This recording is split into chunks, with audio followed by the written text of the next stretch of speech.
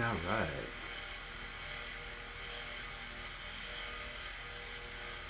We are live. Cool. Okay, we got some people dropping in. Thank you for joining. Christine, you've already been added as a moderator. So thank you, appreciate you joining. Howdy. Look, I'm terrible with names, so please don't be offended if I miss your name. I apologize. I'm really bad. That's good old brain damage from the Navy. You gotta love it. Okay, we got a lot to cover tonight, and I'm hoping some more people come in. Bill, good to meet you, brother. I'm JJ or Joaquin. We got a lot to cover tonight, and the number one thing before we get into the skew chisel, I really need to talk about safety. I saw one of the scariest things I've ever seen on a video on TikTok earlier this afternoon. That was Munchie Chi woodturning. I'm messing it up. Anyway, they were trying to hollow out the end of a little cup in a spindle orientation, and they were using the most dangerous tool they possibly could. So we're going to talk a little bit about the structure of wood. Hey, Mrs. P, thanks for joining me. We're going to talk a little bit about the structure of wood. We're going to talk about the right tools to use for which direction the wood is, what the structure shape like, okay? Because what I saw today could have caused a lot of harm to the person, the wood turner who was doing it. Thankfully, they were receptive to me saying, hey, whoa, don't do that. That's dangerous. And they have been messaging with me, and we talked about it, and we talked about safety. So we're going to do that real quick. So in order to understand why it's a big deal, first we got to talk about the way wood is structured. So I'm going to use this little stack of glue sticks. Although it's close, but it's not very accurate because wood is actually hollow tubes or straws or tubules. But a good representation is this is a grain of wood, and when you put it all together, this is the grain of wood. When you cut spindle orientation, you're holding the wood this way. So the grain is running laterally from left to right, top to bottom, left to right. Okay? When you're turning in spindle orientation. When you're turning a bowl, you're turning across the grain. Now this is important because it has directly to do with safety and with using the correct tools. So the first thing we need to understand is when you look at this piece of wood, which is cut as a spindle, this is the end grain. This is the side grain. And you can see our little tubes are going from left to right, just like the bundle of glue sticks. Our tubules, our grain pattern, our structure is going from left to right. Okay, hey Chris. So that's important when we talk about how we are cutting this wood. Let me get the glue sticks out of here. Now I know this seems like it's really basic, and a lot of you use saws all the time and you know about this, but when we're talking about adding knives to it, we're adding an element that's very dangerous. So what we're talking about before we get into the skew chisel is safety and safely addressing the direction of the grain with the correct tool.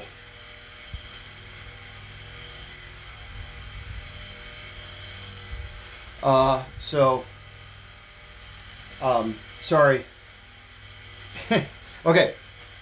There are a lot of different tools, but I'm going to talk about some of the very basics. And what the tool was that I saw the person trying to hollow end grain, trying to go into end grain with. This is marketed by Savannah, and I think Hurricane too, as a bowl gouge. And it is sort of a bowl gouge, but it's also structured much like a shorter version of a spindle roughing gouge. And that's important because what you have across here, across the top, is almost a straight line with these little sharp corners. So when you try to take this into the end grain,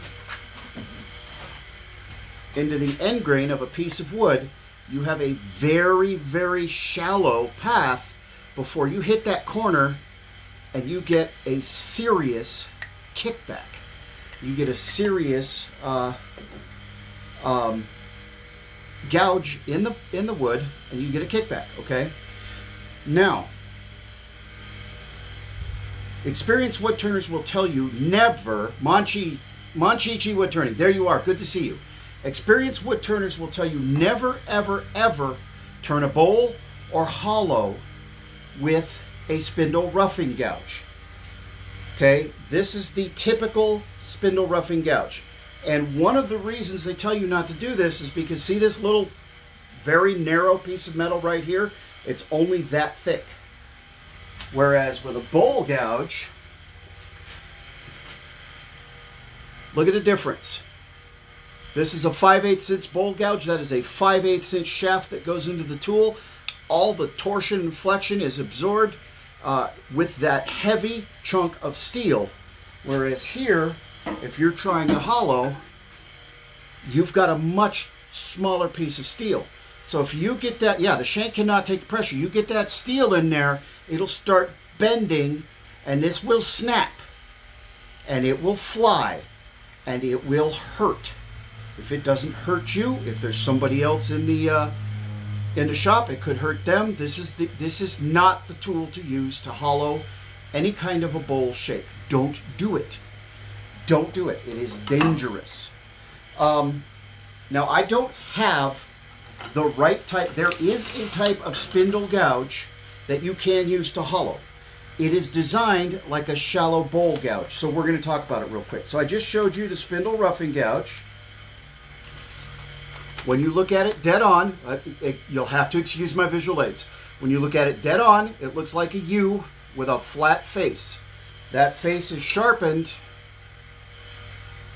to 45 degrees, okay? That face is sharpened to 45 degrees. From the side, my awful drawing, you see how it's just a straight across, okay? That is a spindle roughing gouge. The reason I say that, although this is marketed as a spindle gouge, it is basically just a dumbed down, narrower version of the spindle roughing gouges. Look at the design. It's almost identical. It's a little bit shorter, and the wings are cut back a tiny bit, but not enough to hollow with. Not enough to hollow with. So spindle roughing gouge is used solely in the spindle orientation, just the spindle orientation, when you are cutting the grain oriented long ways. If you are cutting a bowl, or if you are trying to hollow, don't use this tool. Use a bowl gouge, a round nose scraper is a safe tool to use to hollow if you don't have a bowl gouge. This is a safe tool to use. Spindle gouges that are built more like bowl gouges have a profile more like this. They look a lot like a fingernail bowl gouge. The difference being, you see how that's a parabola? How it's a deep U? The spindle gouge is a very shallow U. You can hollow with this type of spindle gouge. It looks a lot more like this gouge, but this is a bowl gouge. It's got a deep U. The spindle gouge is shallower, but it looks a lot like this gouge. It usually has a fingernail type grind, or a traditional grind, which is a very sharp little crescent, whereas most bowl gouge turners are now using things like the 40/40, which is wide and gets you sharpness on the wings. The spindle gouge is very narrow down there and brings down close in order to actually do what they were trying to do with this gouge, which is not shaped correctly to be safe. So that's an actual spindle gouge. I don't own any yet. I don't own any yet. I need to get some. These are not inexpensive. But if you do a lot of spindle turning, they're absolutely worth the investment. So there are two different types of bowl gouges. This is a parabolic or deep V, and then there's a rounder groove. Okay, but it's still a bowl gouge. You're still going halfway through the circle, whereas your spindle gouge is a third. It's less. It's a third or so. Okay, where your bowl gouge is going to go 50% of the circle. Okay, and then we're not going to get into grinds or anything, but just it's important to understand the differences. If you're going to order a spindle gouge, if it's got a shank like that, it's not what you're looking for. Look for the spindle gouge that has the fully round shank that goes into the tool, into the body of the handle. This is going to be the correct gouge to do those kinds of operations. Now, I am not an expert, but I'm going to tell you some names. Go to YouTube and just search spindle gouge or spindle turning or skew turning. You're going to see some names. Mike Walt, W-A-L-D-T. He's a British turner. He's been doing it for a long time, and he does some very, very good tutorials and explanations on spindle turning and spindle gouges, skews, and the like. Another good one is Worth the Effort. He's a woodworker in Texas who actually ran a woodworking school. He has a couple of videos that are actually classes specifically about the skew chisel, spindle gouges, bowl gouges. Look up Captain Eddie Castellan, Big Guy Productions. Captain Eddie has been doing this for 40 years at least. Captain Eddie is a great resource. You got to go back in his videos, and they go back to grainy. It was originally filmed on VHS. That's how old his videos are. But there is some gold mine. Go look up the experts. Sam Angelo, that's all. I've got my best turning tools are the Sorby. This is my best turning tool, and that's a Robert Sorby. The rest are Hurricane or Savannah because that's what I could afford. I'm collecting Sorby. Thompson turning tools are very, very good, and their customer service is outstanding. Carter and Sons are very, very good. It depends on what you like. Whatever brand you buy, that depends on what you like. Sorby happens to be the first top name turning tool that I bought, and I'm impressed. This is good steel. It's strong. It stays sharp. So as I replace my starter set of turning tools, my Hurricanes and my Savannahs, I'm going to Sorby's. There's nothing wrong with the less expensive tools. However, this is my 5/8 inch roughing gouge that I turned into, or 5/8 inch bowl gouge that I turned into a fingernail gouge from Hurricane. It was longer than the Sorby. The steel is not as hard as the Sorby.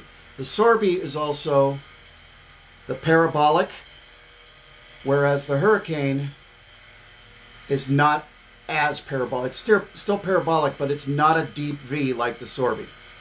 So the Sorby is going to be the one that I'm going to change to a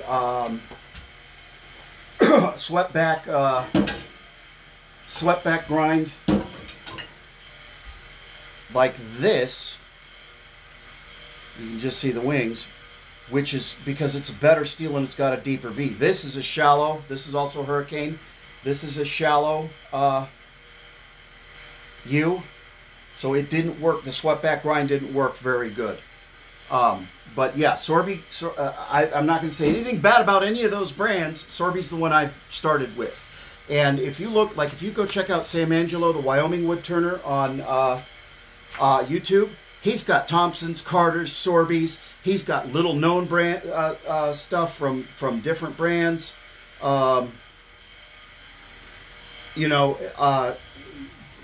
the tools that work for you.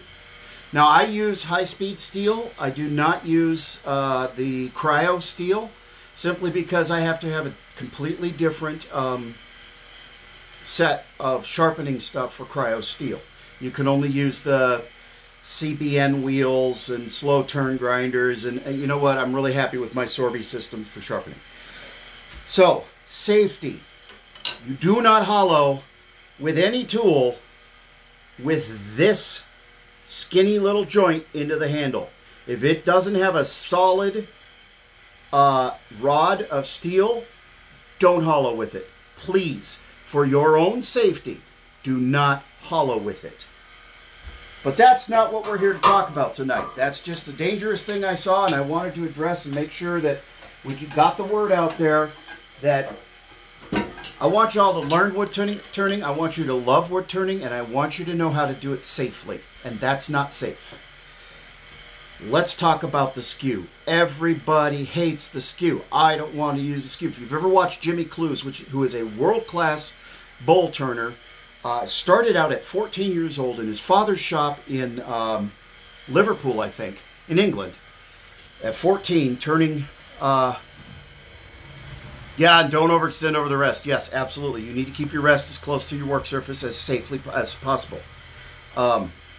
Anyway, Jimmy Clues goes to work turning banister railings or banister stair rail supports and chair legs and stuff for his dad. His dad's shop in England, and his dad hands him a skew and goes, "Make beads and grooves, beads and coats, beads and coats, beads and coats, beads and coats." Okay. And the first thing Jimmy Clues said is, "I'm going to do this, but I'm going to figure out how to do this without using that doggone skew." And although he's very, very good with the skew chisel, he absolutely abhors it. And he's one of the people who helped develop the 40-40 grind, which you can use on spindle turnings, and it works very, very well. Now, the best breakdown I've seen of this is from Worth the Effort on YouTube. But I'm going to try to mimic his explanation. The skew chisel is the same as a wood plane. It's just shaped a little differently. Okay? This is the exact same tool that does the exact same action as this. It's just how it's addressed to the wood that is different. So you've got the blade, you've got the heel, you've got the toe, and you've got the plane. Okay? Blade, heel, toe, and plane. Blade, heel, toe, plane. Okay? Get that? Blade, heel, toe, plane. Same tool, different shape. Same effect, different shape. What makes people hate this is when you got this in your hand and you're planing, right? You've got this huge plane that holds back and it's not pushing back at you, right? It jams and you back up and you hit it again. You back up and you hit it again, right? Well, with the lathe, the wood's moving, not the tool. And if it catches, it kicks the tool back at you. But you're trying to work forward. So you push it back in, and this is where the scary part with the catches with the skew come. So we're going to talk about that, and we're going to talk about some ways to mitigate the catching. Unless you are using it on the tool rest, level, so it's sitting level on the tool rest, and you are using it as a scraper, or in this case, a negative rake scraper.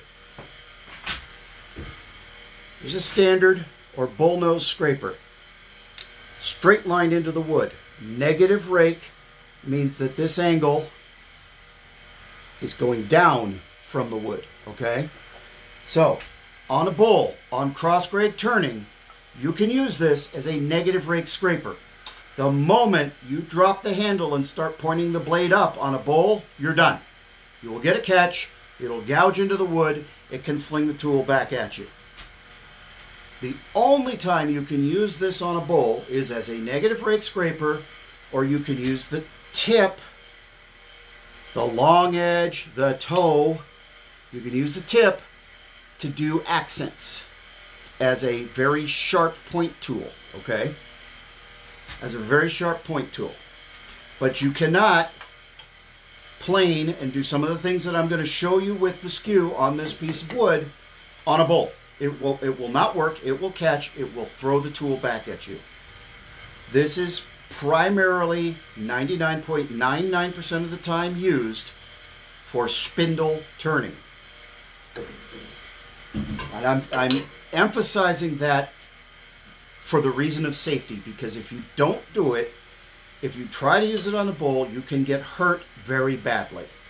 Okay? It's not, and that's the only reason I'm emphasizing the way I am, is because I don't want people to get hurt.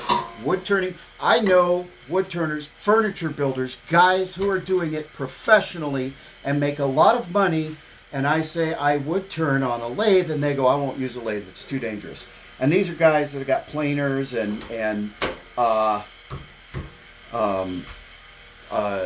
drill presses and table saws and routers and all this stuff, right? And they say, I won't go near the lathe. Okay? And the reason that the lathe has such a bad experience is this, or a bad reputation, is the skew.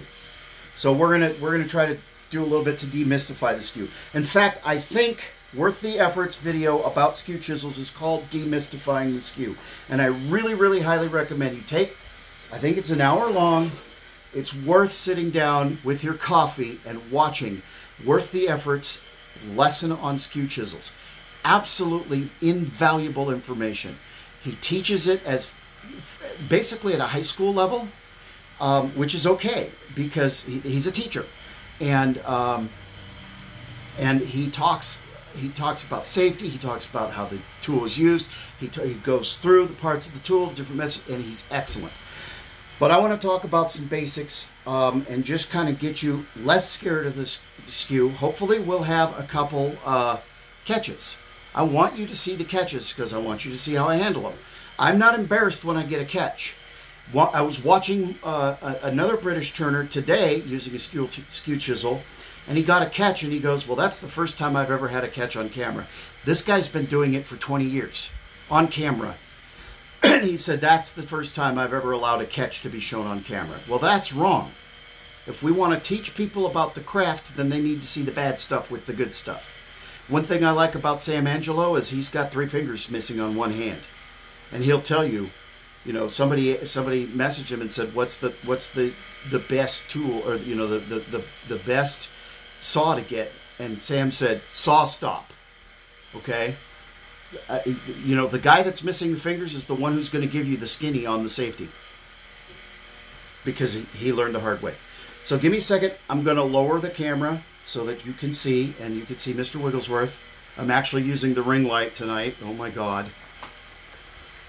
It has a better tripod.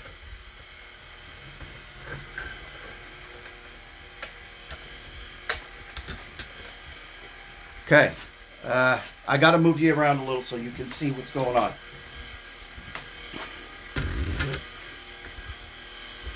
Excuse my shop. It is literally half of a storage shed, and it's a mess. But hopefully things get better soon. Okay. Yeah, you can't see the inside of the wood. You can't see the weird stuff. I got a piece of walnut here that's gorgeous. This is spindle orientation. That is not, literally and figuratively. And when I put this on the lathe, you're going to see a catch. There is no way not to get a catch right here. I don't think, well, maybe there is. Maybe we can not get a catch. We'll see. All right, so this is a piece of cherry. Very nice, tight-grained cherry. It has been dried in a kiln. It's extremely dry, close grain. So this is really good wood to turn spindle. And in fact, I'm going to show you later, this is apple, also very good, and we're going to do a finial, and we're just going to use a skew to do it, and you all are going to think I'm crazy until it comes out right. So, first pro tip for beginners when you're using a skew. Every other time you turn, you're going to be told the tool rest needs to be level with the center of the workpiece. If you want to reduce the chance of a catch with a skew, raise your tool rest up a little bit. Okay? If you want to, hey, good to see you, Stout Creations. Good to see you. We're here for you tonight, too. If you want to reduce the opportunity for a catch, raise your tool rest a little bit higher, about 1/4 of an inch higher than you do for a bowl gouge, for a gouge, okay? And the reason for that is because it allows you to rest your cut on top of the piece, of the workpiece. So I actually have to raise it a little more because this thing's so big. This is 2 by 2.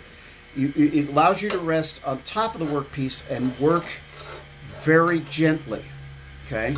So this is square.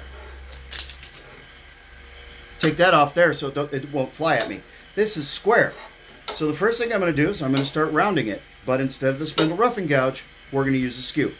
Now, you should use the skew. Pen turners will tell you run your lathe as fast as you can. A lot of them use skews to turn pens.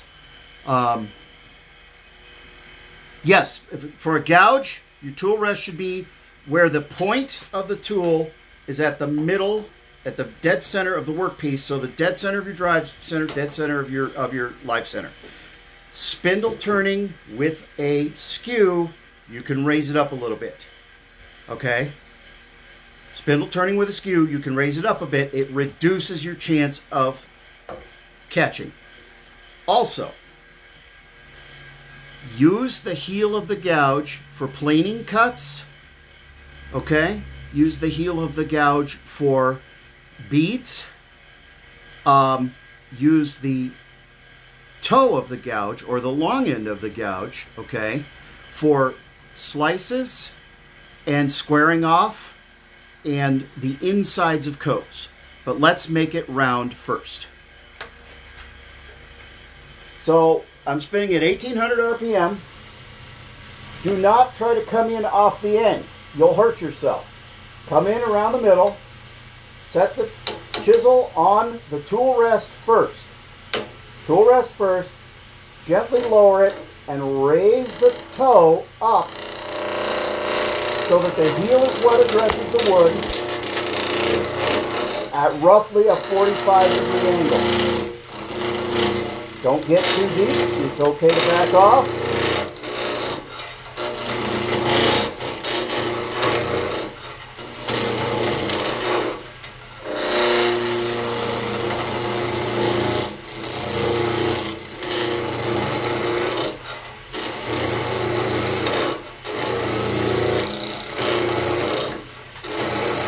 Run off the end. Don't try to come from the end in. It doesn't work. I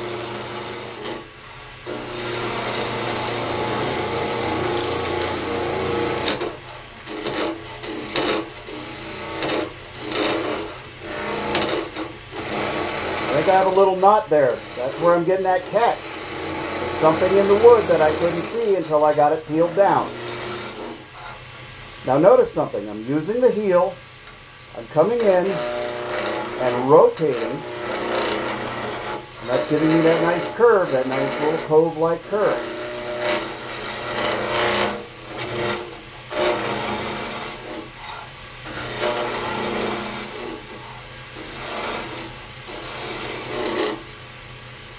Okay, so I'm addressing the wood, holding the skew at about a 45-degree angle, and I want you to notice this was freshly sharpened. Do you see that it's dirty on the bottom third of the skew? That is where I'm cutting. I'm not cutting up here. I'm not cutting here. I'm cutting at the bottom third of the skew. Okay? That is the safest place to use the blade. You want to cut below midpoint. Bottom third is best. Okay? That's also going to get dull the fastest. So pay attention to how sharp your skew is. And we're going to go over sharpening the best, the easiest way while you're working to keep it sharp and keep it up to what you need to be. Okay? So, this is almost round. I'm going to show you another cut. This is called the peeling cut. So you set your skew so that it's parallel with the grains. Hit the tool rest first. As the wood is spinning, you simply address the skew down to the wood and it will peel the wood. Tool rest first. Lift the handle. This is flat on the rest.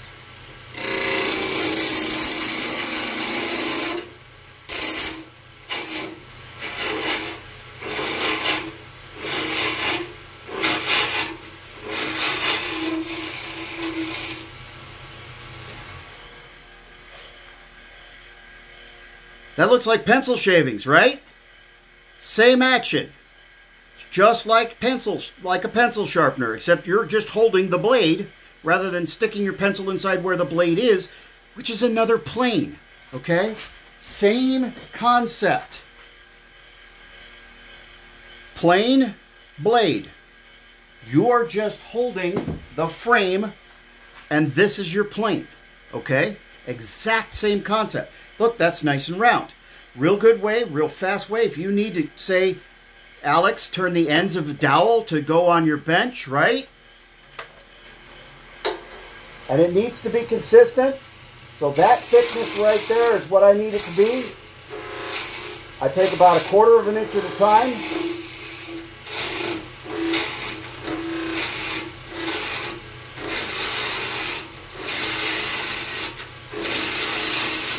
See these little shadows? Make them go away.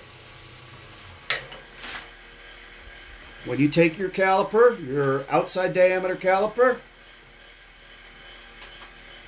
and you measure,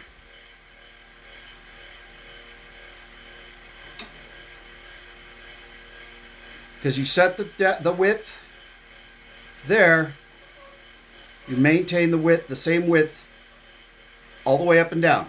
Take it down to where you want it. Take the next pass to meet it. Take the next pass to meet it. Take the next pass to meet it. I have a nice straight cylinder.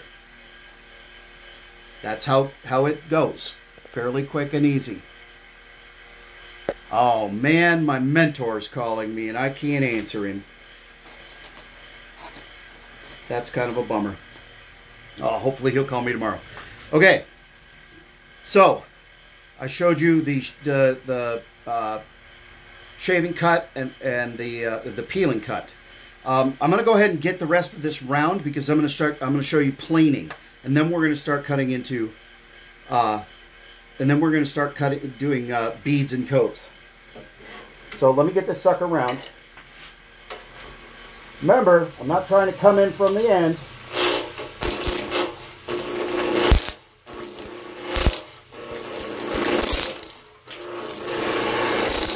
Now you see things flying? When you're trying to take something from square to round and you're using essentially a straight knife blade, you're going to flip splinters off.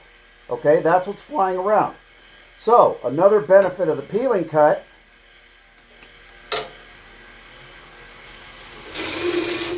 remember, that made pencil shavings.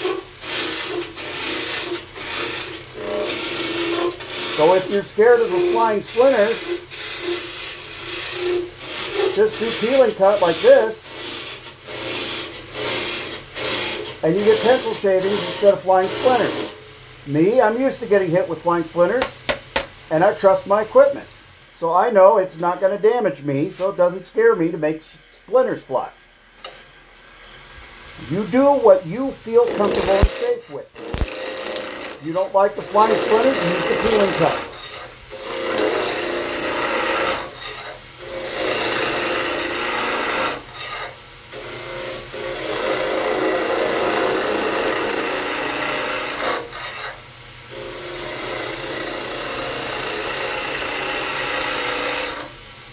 Okay, now this whole thing is round. I got a little flat edge here, but it doesn't matter because I've got you on this end.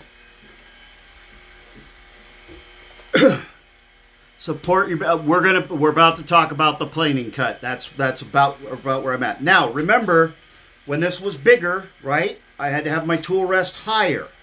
I'm still going to keep my tool rest above the center, but I have a smaller diameter to work with, so I need to lower my tool rest a little. I don't ever want to be cutting down like this. Okay, I want to be dropping onto the work surface, not cutting down into it. So I don't want my tool rest too high. It can get too high. I want it roughly a third of the way down on my workpiece. Also need to leave at least a half an inch of distance, maybe closer to an inch, depending on the operations you're doing. Okay? Every time you address the wood with the tool, the wood touches the tool rest first. Then you bring it down to the wood.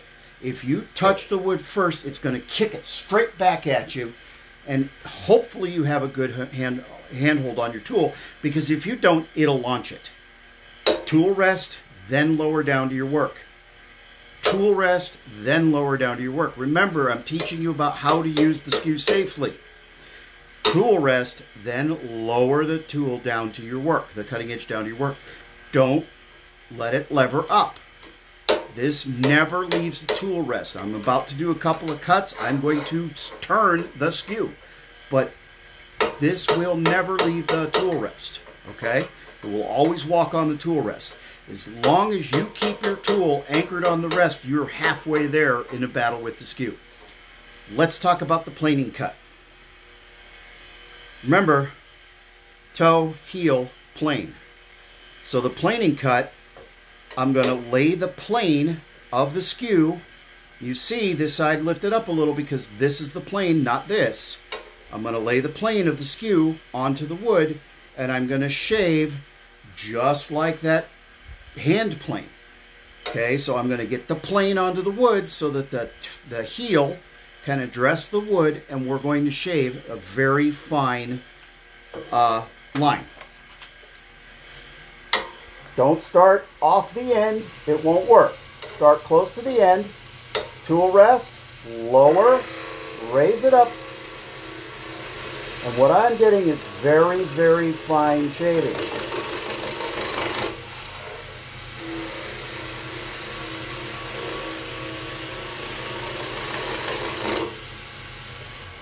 Now this wood is kiln dried, so I'm getting,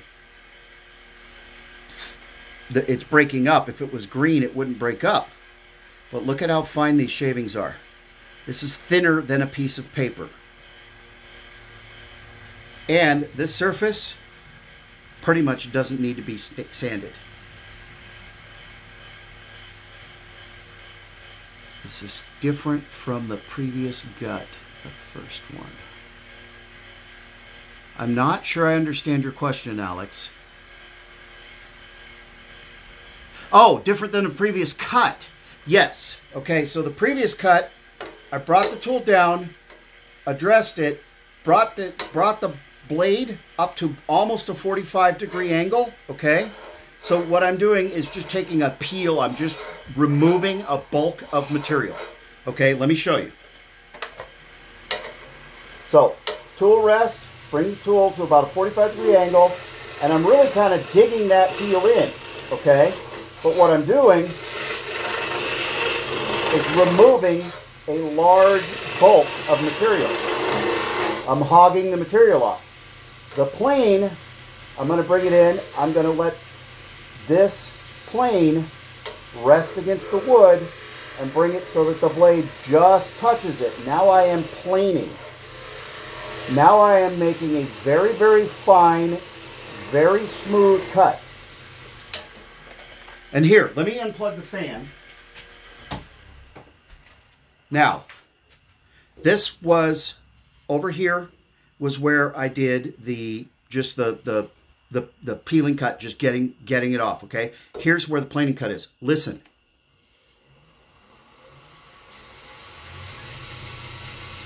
Hear how rough that is? Hear how much smoother that is? Okay? So here, although I have a very nice finish and I could sand it easily, here it's like it's already glassy. I really don't have to touch it with much more than maybe 320 or 400 grit sandpaper and just boop, boop, boop, okay? The hall pass is at the chalkboard. All right, so there is a difference, okay? Yeah, I know, it's hotter than can be. It's 80 degrees and 100% humidity out here, so I'm plugging a fan back in. But I wanted you to hear, you can actually hear that this is a rougher cut than this. That's why I did that. So if you look, here I was at the end of my pass, and my hands were turning a little, so it dug in. I don't know if I can show you that. There's a little tiny bit of tear out there.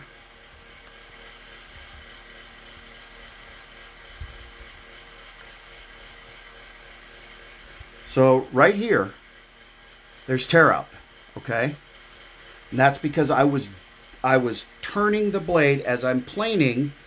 My pass got to the end, my hands naturally turned, so the blade went like that, and it started digging again like that big clearing cut, that peeling cut, rather than planing. You have to keep this surface at the constant angle in order to plane.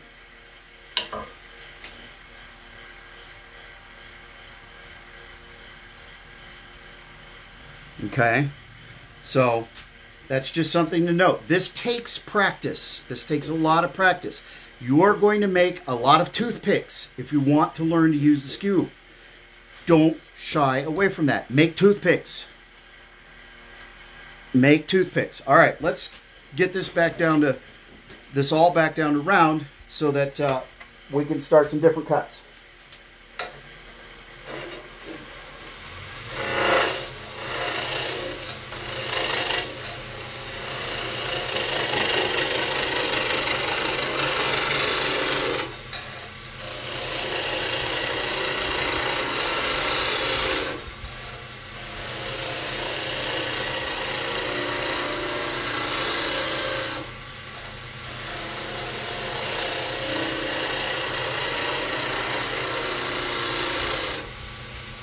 Now, in order to get here, I have to switch hands.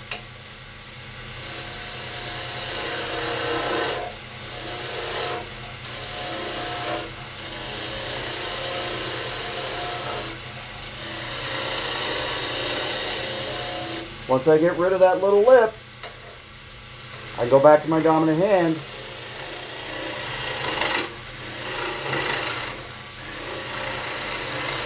You can actually hear when the angle of the attack changes and it starts digging in.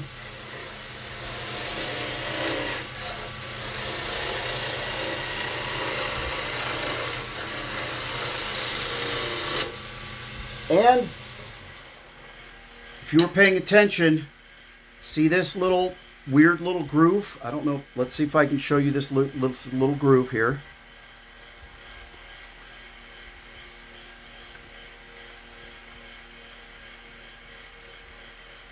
See that little weird divot? Do you want to know why there's a divot there? It corresponds directly with this little dent in my tool rest. That's how fine that shave is. This little bump here translated directly into the wood. So the way you fix that is you take a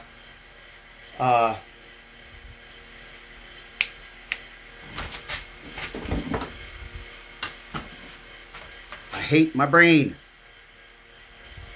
What's that? A rasp. And dress your tool rest. Get those nicks out. Make sure that you try to keep a level surface. But get those little nicks out, because when you're working on the wood using the skew, your skew, even though the tool rest is up, your skew is always going to be addressing the tool rest at a slight upward angle. So this little nick right there, you can hear it, translates directly to the wood if I hit it, which it did. Okay, something to notice. If you're trying to do really fine work like finial work, pay attention to your tool rest and where your tool rest is. So that's planing and peeling. We have a nice clean surface that almost doesn't need to be sanded. Literally touch it with some 240, 320 and be done. But now let's start talking about beads and copes.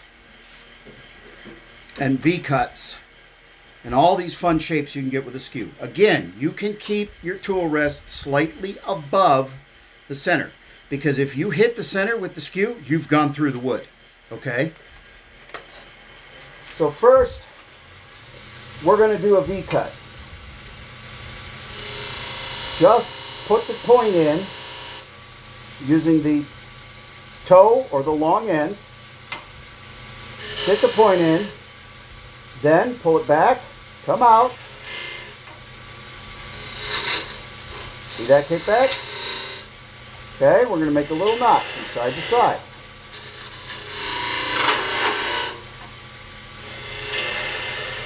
You have to do this confidently. If you hesitate, it kicks. You do it slow, but you can't do it too slow or you'll kick. You'll get a catch.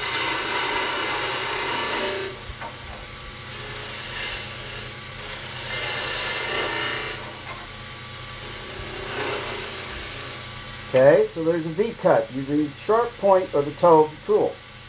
Now,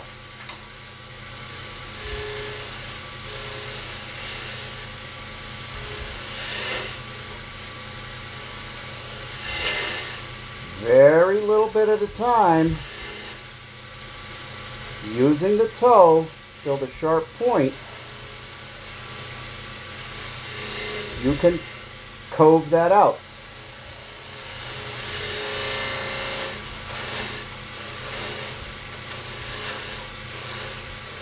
Now notice what I'm doing is taking very fine, very light cuts. After you've been doing it for 30 or 40 years, like a lot of these British guys, you can just whip in there.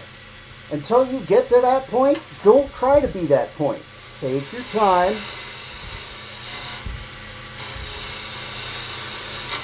Be very gentle, or you get catches, okay? Take your time.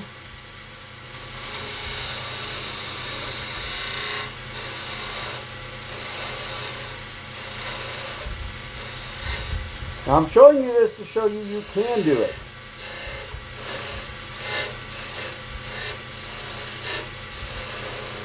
However, those British guys that have been doing it for a million years and they're experts and they can whip it out and just wow everybody, also figured out that that's what this tool is really good for.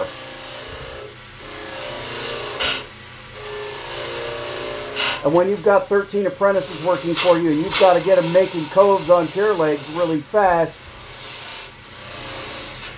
you give them the tool that they can do it faster with.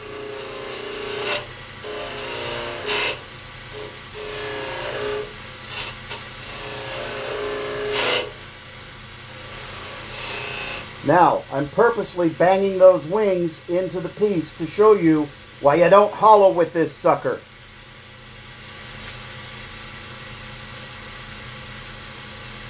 So, for coves, you use the toe, Alex. For coves, you want the long toe in there.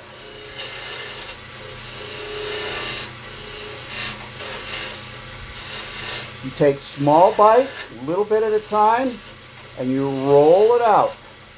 But you have to be careful that you don't kick it over, because then you'll get a catch. Okay, let's make some beads. Now beads, counterintuitively, you use the heel.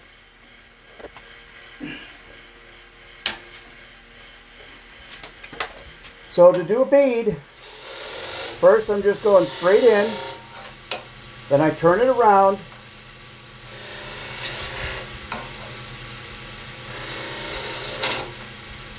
and again, still get kicks, still get a catch. Try to do it too fast, and you haven't been doing it for 30 years, because I have not, and you get catches. So what do you do when you get catches? Fix it.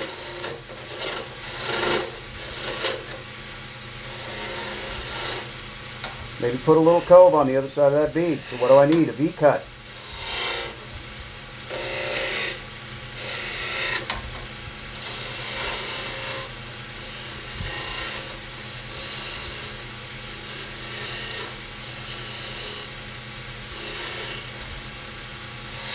That's using the toe.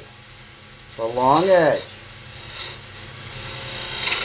Cove, come over, bring down the bead, and all I'm doing is just rolling my tool to vertical.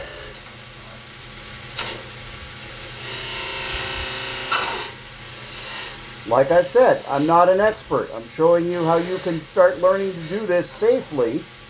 Okay? You can't do a cove with the toe, with the heel. You've got to turn it around, bring that toe in there, that sharp toe, and very slightly whittle it out.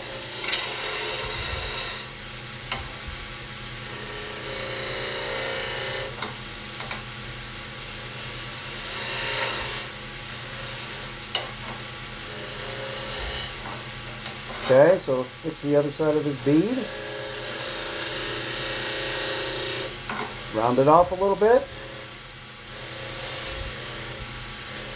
There we go. Let's make this a bead.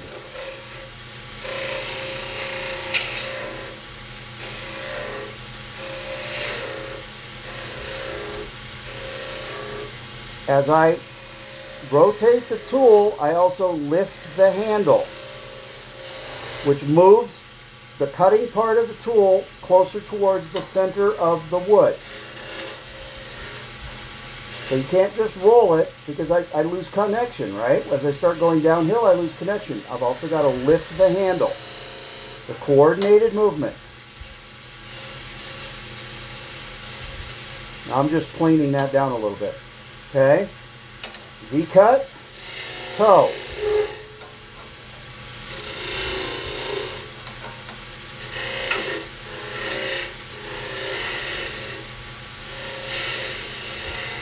Now to cut your cove, you lift, you rotate the toe of the tool towards the deep part of the cove, and you turn your tool out.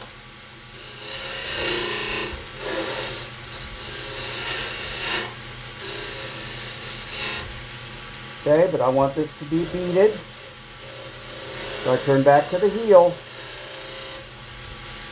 rotate the tool, lift the handle,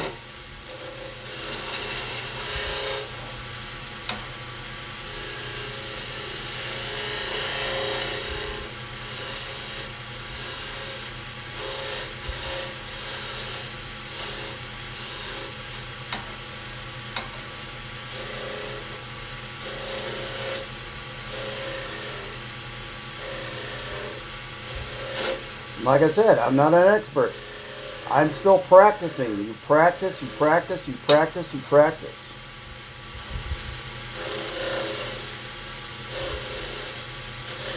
But what we've got to get away from is being scared of it. This is a tool that is available to us that is very useful, that when you learn to control it, can do a lot. But it's starting to get dull. You can see where I'm cutting. See?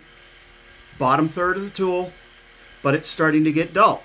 So, if you have a sharpening system, you can go over to your sharpening system every time.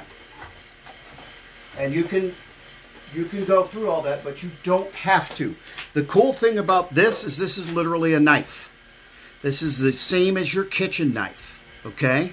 This is literally a knife. So, this is a 400 grit diamond cart. When it starts getting dull, pay close attention. Look at what you're doing. Make sure you're flat on the plane.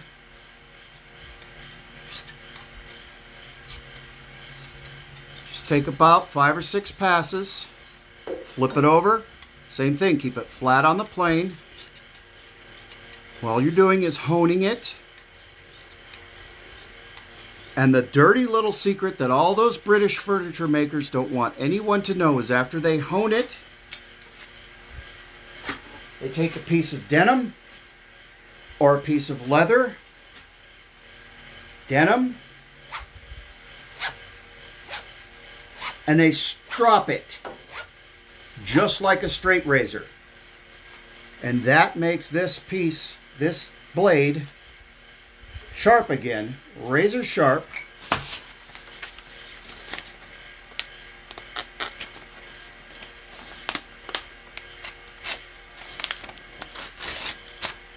Okay? It's that simple. Use the diamond hone, and then you can strop it. Just like that. Drag it over denim. Yeah, you could. Yes, you absolutely. You can do that. You can do that for your regular woodworking chisels once it's sharp, and you just need to get it back to razor. You can do that. Something else you can do most of the time when I'm turning and I'm trying to crank out a lot, and I'm using my spindle roughing gouge. You can do the exact same thing. This is at a 45-degree angle. You pay close attention. Make sure you keep your hone exactly even with the plane. This is the plane. There's the blade. This is the heel. This is the toe. You just take a couple quick passes. Make sure you stay flat on there. But you do the same thing. Take a couple quick passes. Now see, those British spindle turners that are making 100 chairs a day figured this out, because if they did it this way, they didn't have to stop everything, turn off their lathe, go across the shop to the one sharpening wheel. They kept a hone in their pocket, and they wore leather or denim aprons, and they honed it and stropped it. And it works. It's the exact same principle as a razor. Oh, that's another thing. When you buy from certain brands, Savannah and Hurricane, this is cut at a 45-degree angle. This is shaped at 15 degrees on each side, or a 30 degrees. So it goes from 90 to 30. Reshape your chisels and get that 15-degree angle on the plane so that you have a 30-degree cutting blade. It is much better and much sharper. Don't keep it at 45. It will work. It will cut. You can use it exactly the same way I'm showing you. But the 30-degree sharp angle is much, much better and gives you more control and a finer cut. All right. Parting off. That was the one thing that the person who I was watching, Stout Creations, and I'm not trying to call you out, but I want to show you this, was turning honey dipper and wasn't sure how to part off the end, and so had it in a chuck. You notice this is between centers, not a chuck, but they had a piece in the chuck, so the chuck held it so that they could use a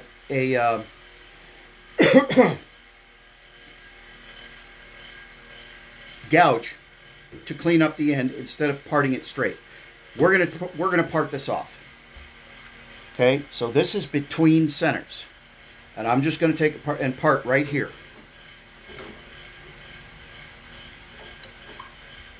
So again, I'm just a little bit above center.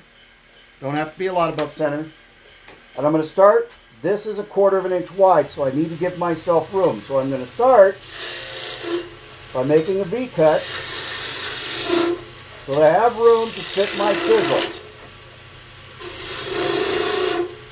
All I'm doing, blade hits the tool rest, blade addresses the wood, rotate the handle, just lift the handle. Okay, just lift the handle. You can see I'm close to the edge, and I snap some off. Peel that down.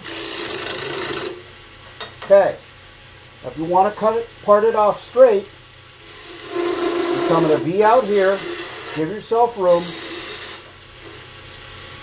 This little edge you want straight, and you just cut it straight down and rotate the tool handle up as you push the tool in towards the middle, and you get a nice straight cut. Come back, cut a V, give yourself room, come back, and it parts. Now that's what everybody's scared of. I got a catch and it launched my piece, right? But where did it push the piece? I'm fine. The piece went away from me. So I am perfectly safe. It never came near me. Everybody's scared of that. Why?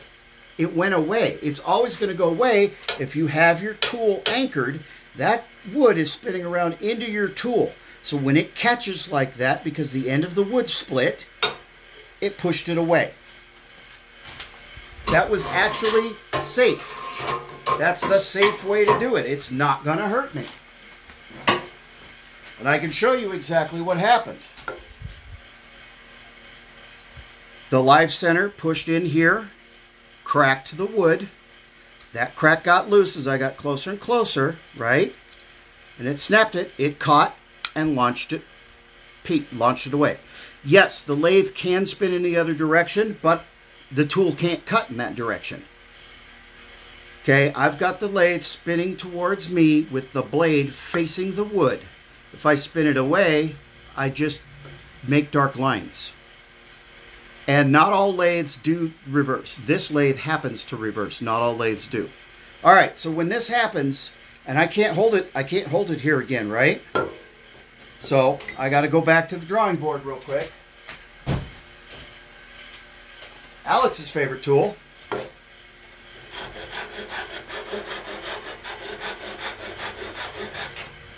Lop the end off. You can walk over to your chop saw, chop it off however you want. Take the end off. Brush yourself off. Change your underwear if you need to.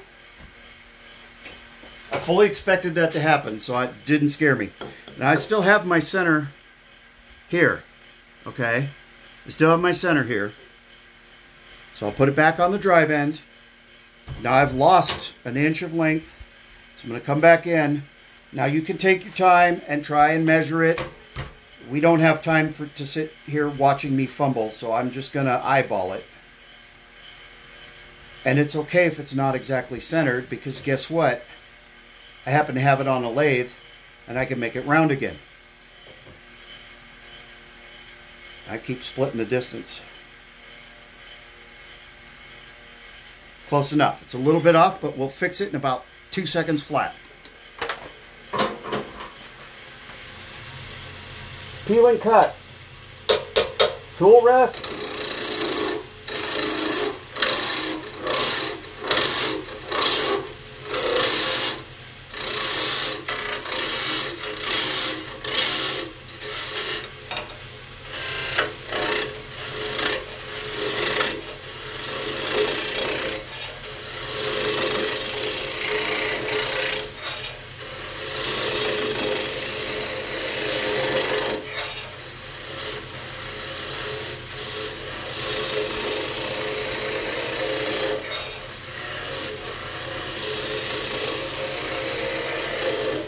We're back to round, okay?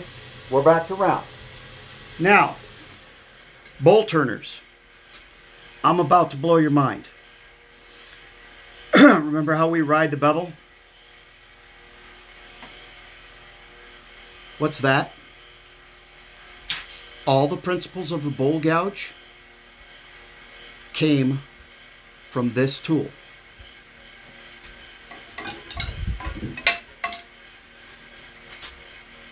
Take your bowl, take your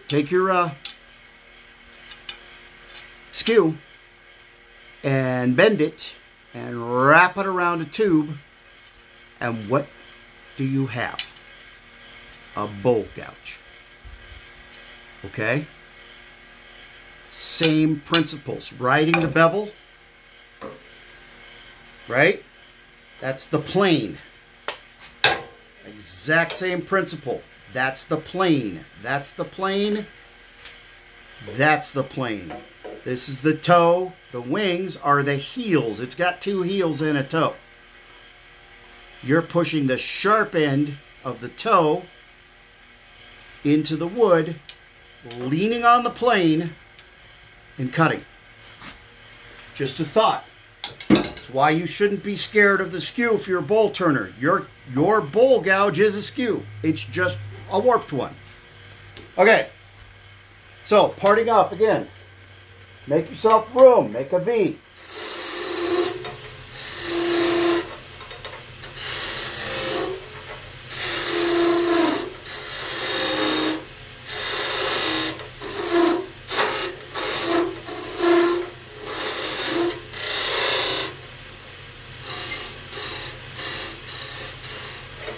Let me move you so you can see this, because this is okay,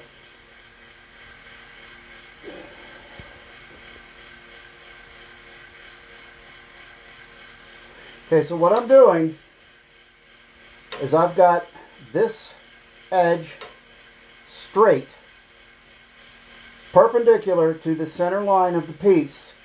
I'm riding that V down, lifting the handle, coming back, cutting the V so I have room, right? And I'm coming straight in. All right? So I'm going to come back, widen my V.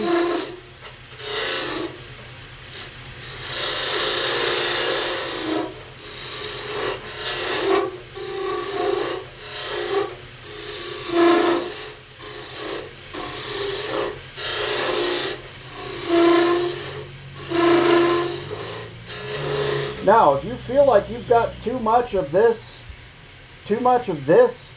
rubbing out here,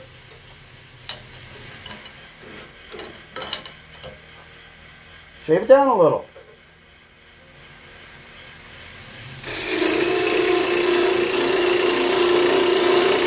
You're getting rid of this end anyway, right? Are you getting too much friction? Shave it down.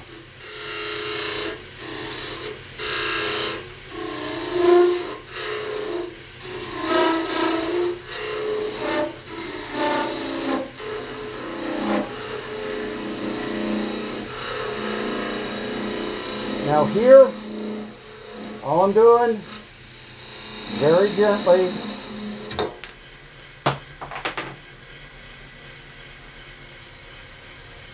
there it is. That's how you can part the end. And make sure you turn your lathe off. Then you have a tiny little bit to sand. Remove it. Then you have a tiny little bit to sand. Or you can just, after all, you're holding a razor in your hand, right?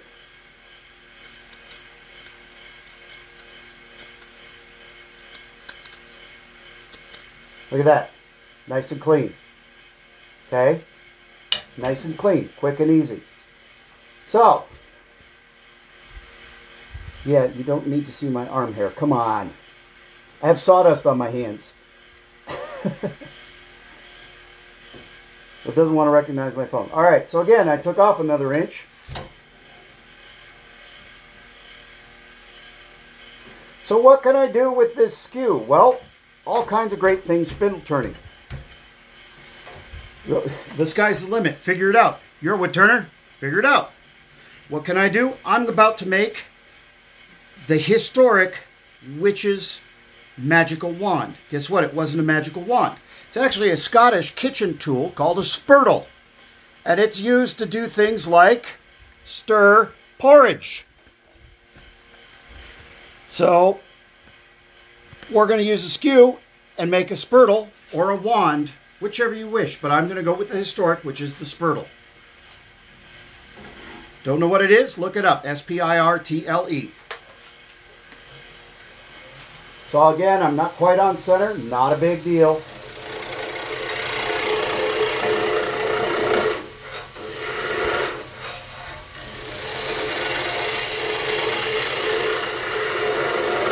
We're round now. Another thing, when you're using a skew chisel, you've heard me say this before, cut downhill. Go from wider to more narrow. Cut downhill. If you try to cut uphill,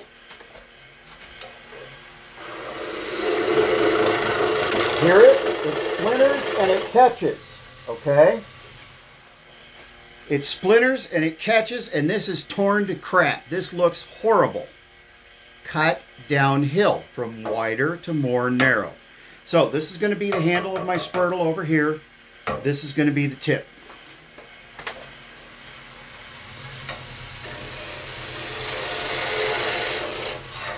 One of the things I like about the skew is I am very, very, very right-handed. In fact, it's almost disabling how dominantly right-handed I am. Using the skew chisel forces me to train my left hand to do precise movements, maintain control, and move where I go it. So it actually makes me a better turner because I am training myself to be ambidextrous.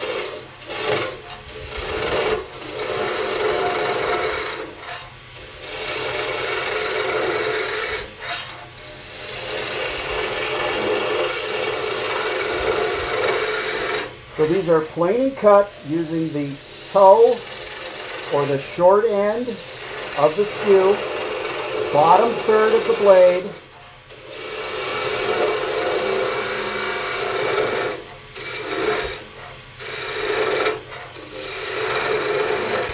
because this is the end that you're going to use to stir the pot. This is going to be the narrow end. But you'll notice, even though I'm using the heel on that end, I still get a cove.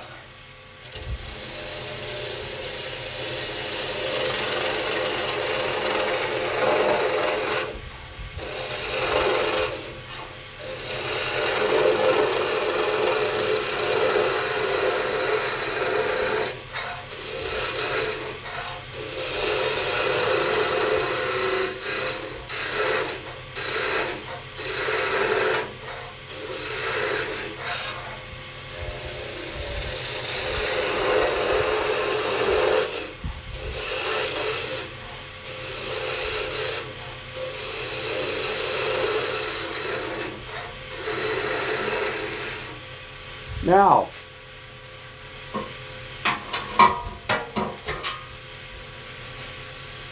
spindle rough and gouge.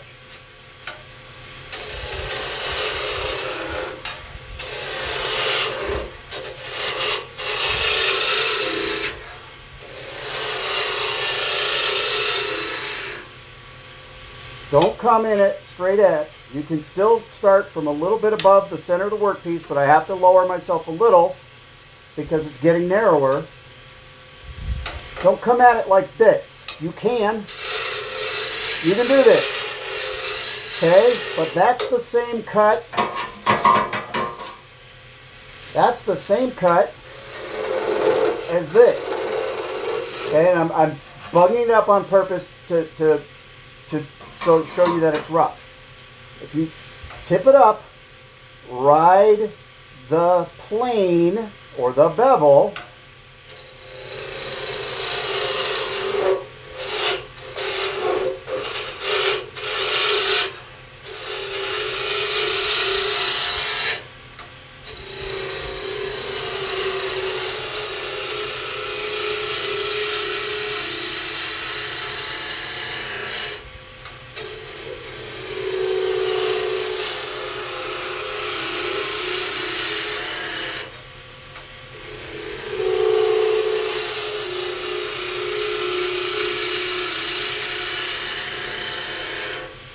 I'm actually getting a planing cut. I'm using the bottom third part of my blade. It's a skew, just bent. Yeah, the tenon dovetail tool, right? It's a skew, just bent. It's the same tool, same principles, narrower plane, toe, heel. And these little wings also are like the heel, the points, okay? But I'm getting the exact same effect and the same fineness of finish. I can get a tiny bit more refined finish with the plane than I can with the spindle roughing gouge. But it's exactly the same principle. It works exactly the same. This one's just curved. But it's the same thing, okay? So, and I've been using my 1-inch plane. If you really want to get finicky, put less blade space on there. I could do much finer work with a 1/2-inch plane because I don't have 3/4 or 2/3 of an inch waving around. I've got whatever 2/3 of a 1/2 of an inch is, right? I'm not good at math. I'm a wood turner. Same thing though. Same thing. Tool rest. Address the wood, lower the blade down, planing cut.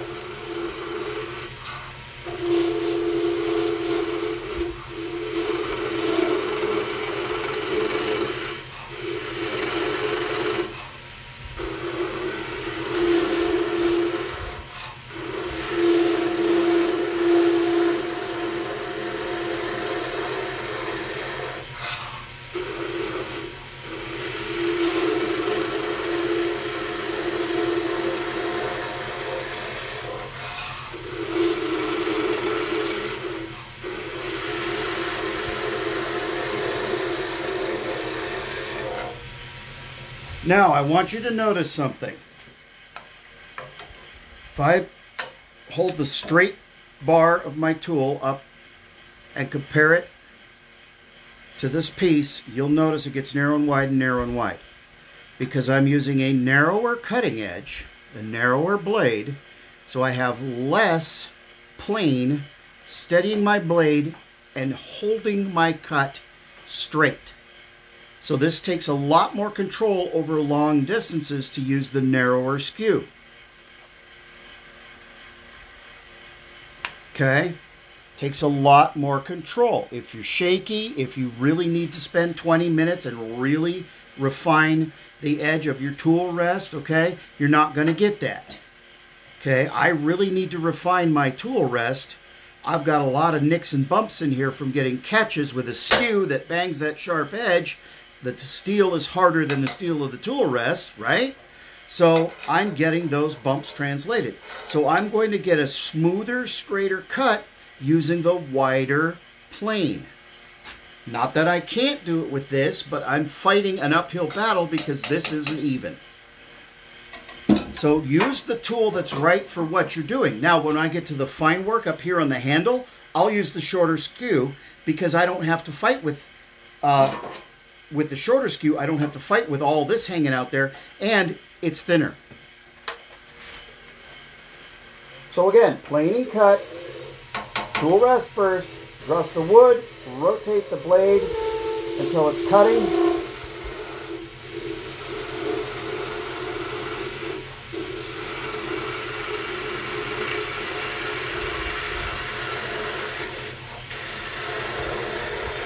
That divot I just put in there just showed up.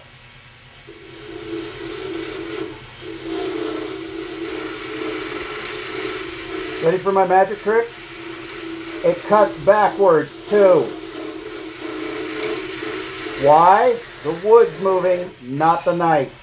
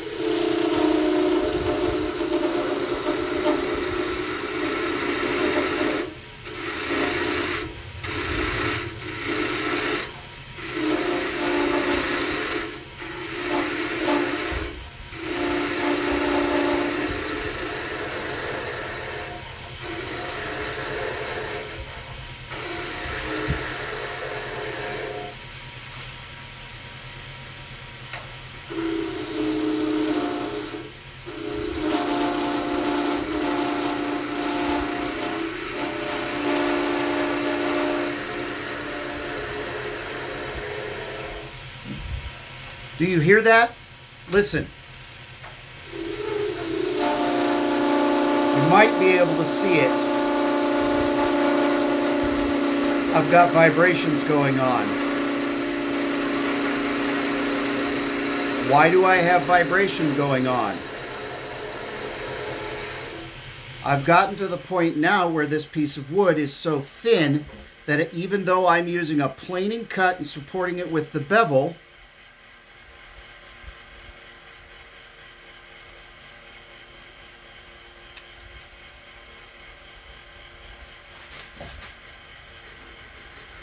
can you see the little ridges? Where am I? Can you see the little ridges? See those little ridges? This is now at this point where it's gotten so thin that that cutting it is making it vibrate, and I'm getting little tiny divots where the blade's going in and out and in and out because it's vibrating. Now here's a cool thing about using a skew when you get real thin. And I never do this left-handed, so I might screw this up because I am very right-handed. Get your tool down in position and hook a finger over the backside to steady your piece. So your finger helps to absorb the vibration. Now again, I do that right-handed. I am very, very right-handed. I am not good with my left hand. Another way to deal with that, still using the same trick, but it's easier to control, spindle rough and gouge. Get it in, get it started, get a finger on the back side. Just keep a nice, easy, plain cut.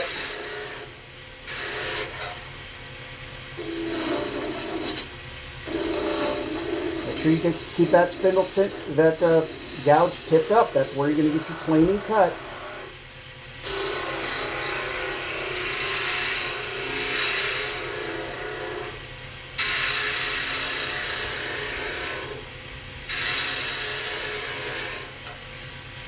Now, why doesn't that get hot and hurt? Because I'm using a planing cut and I'm making this very, very smooth. Okay?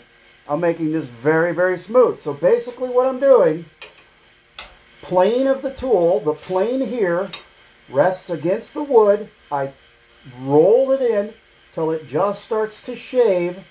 And then I make a bridge with my thumb and my finger, pull back towards the tool gently with my finger and steady my cut. Just like that. Yeah, now the other thing you can do is go to about probably 220 grit sandpaper and take a couple passes with your sandpaper and it'll do the same thing. If you don't have time, or if you're, this is a technique that, like I said, those British spindle turners that have been doing it for 473 years, this is how they do it. You don't have to do it that way. You can absolutely hit it with sandpaper. Do what you feel is safe. Just because you saw me do it doesn't mean that's the way you have to do it. Do what you feel is safe. All right, so here's the stirring end of my spurtle, okay? We're going to get to this end and make the handle. Again, this is where witches' wands came from. They actually were, it's a Scottish cooking tool used to stir your porridge. We're going to go back to the skew, and we'll use the skinny skew.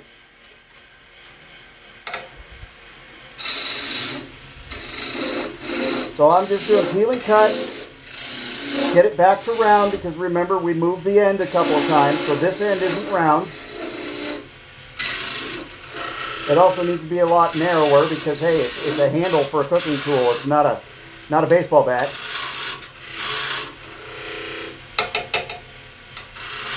This is just like pencil shaving. It's what I'm getting off of here with this peeling cut.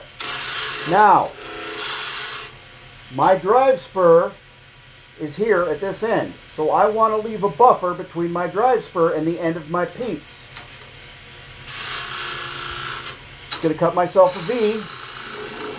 And I'm going to stay on the inboard side of that V. And I will never hit my drive spur and break my tool.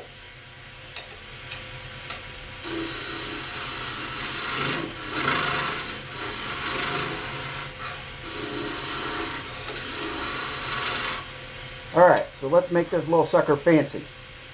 I'm going to end up making a bead on this end before I part it. So I'm going to keep that in mind. This needs to be narrower. But I think I want a bead here. So again, using the heel or the short end, just roll it in. Rotating the tool and lifting the back end. Rotate the tool, lift the back end.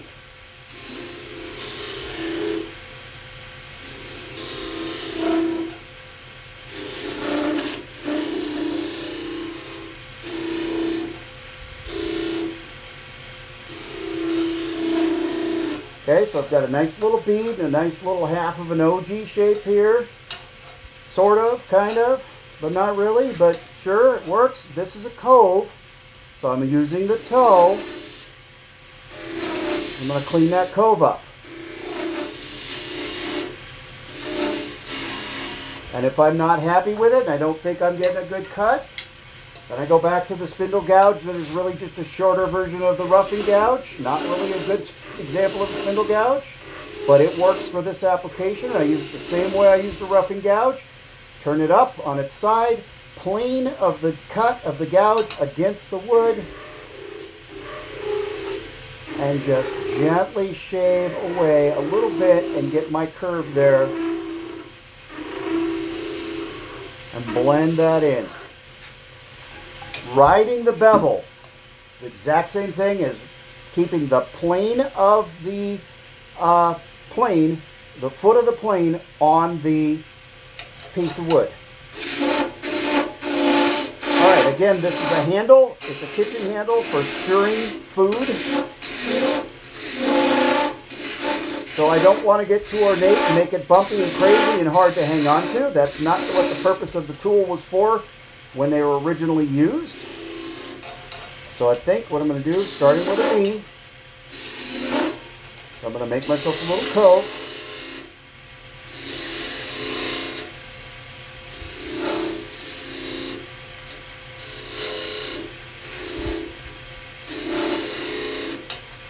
Give myself a little more delineation here.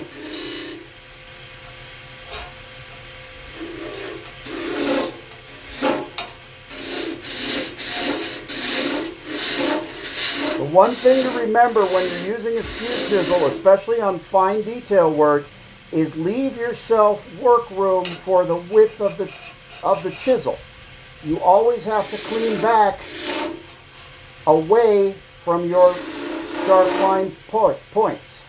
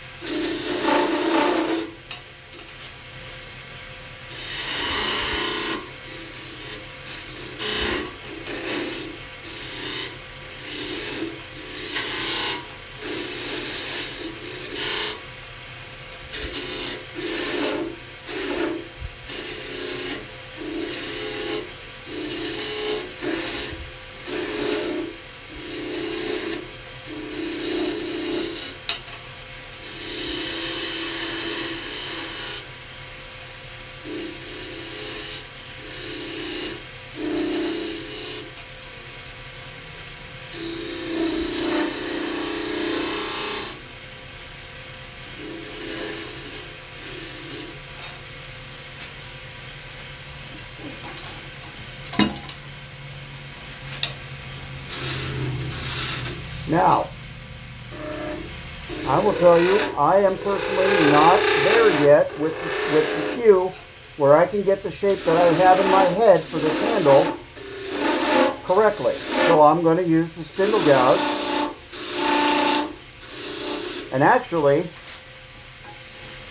because I started turning bowls, I'm even better with the bowl gouge, but I have to lower the tool rest, different tool.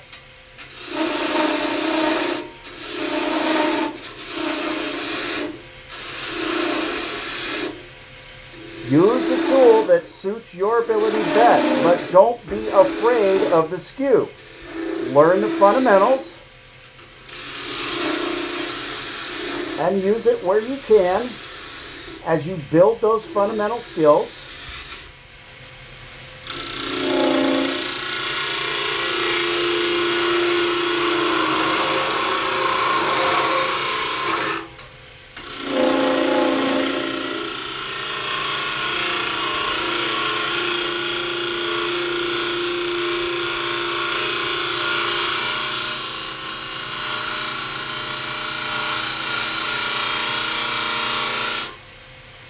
Okay, we'll get back to where I'm doing details. I can go back to my little skew. Come here, using the heel, the short end of the skew, plane and cut.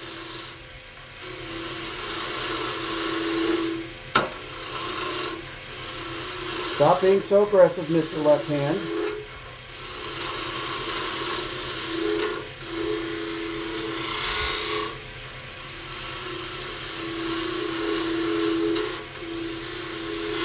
Always cutting downhill for a fine edge, a finished cut.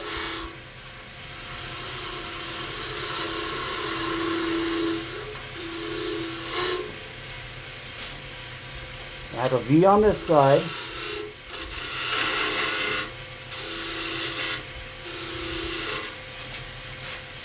We're going to do half of a bead on this side.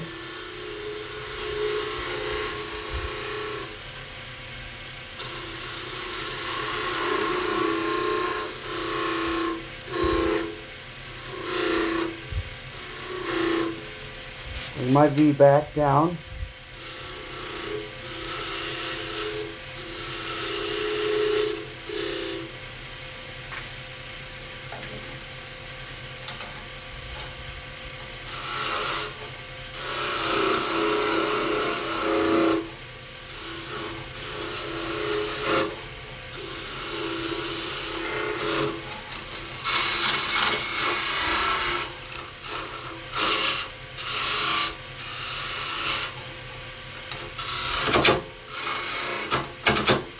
See, I'm getting a little bit of a catch there. So, very carefully bring that V in, back that off.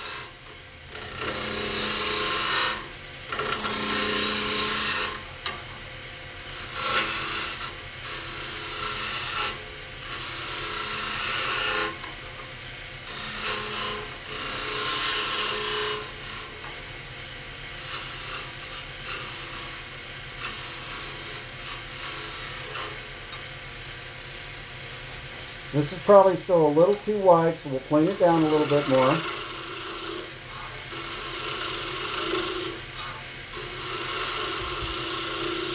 Nice, light passes.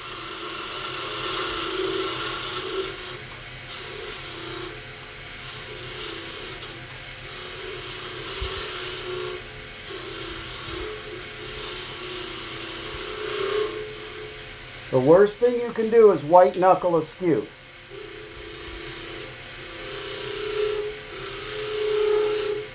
You don't want to have such a strong grip on it. You want to keep your passes nice and light.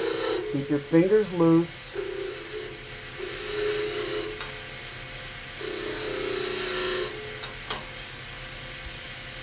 So I have vibration marks here. I stay very, very gentle, very slight. Yeah, I'm actually taking those out because I'm barely pushing.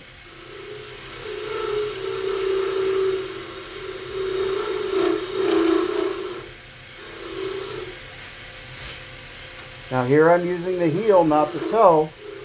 The toe is more aggressive and I'm trying to be as gentle and light as possible. But I also have to cut downhill.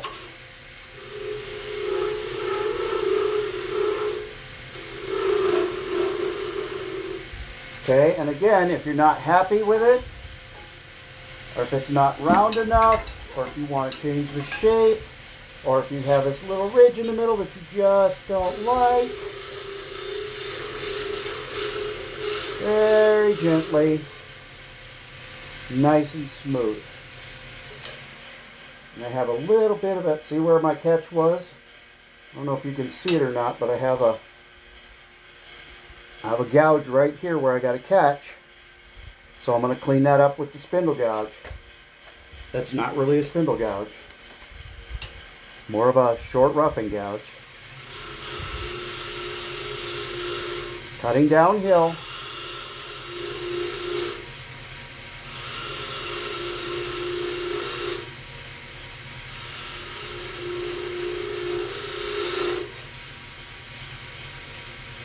Nice and smooth.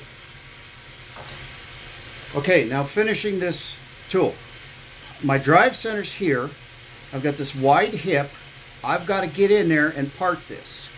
But on the other end, I've got the narrow point I want to put a ball on, and that point is actually driving into the wood.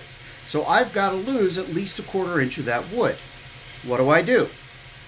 I can get this thinness here, which is about a little more than 1/4 of an inch, let's say 3/8 of an inch. I can get close to that here safely before it becomes so weak that this will break before I get this taken care of. And then I part this end off, and I use a saw or the sander to clean this end.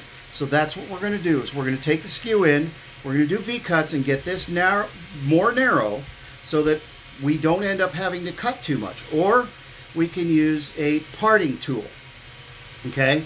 Because this end, the skinny end, is the one we actually want to part off the lathe, okay?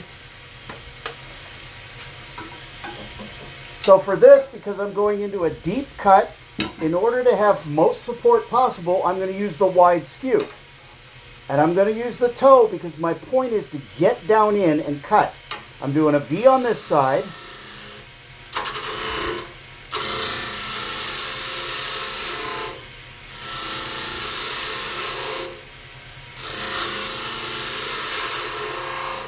And then I want to continue my nice little curve here that I'm rolling.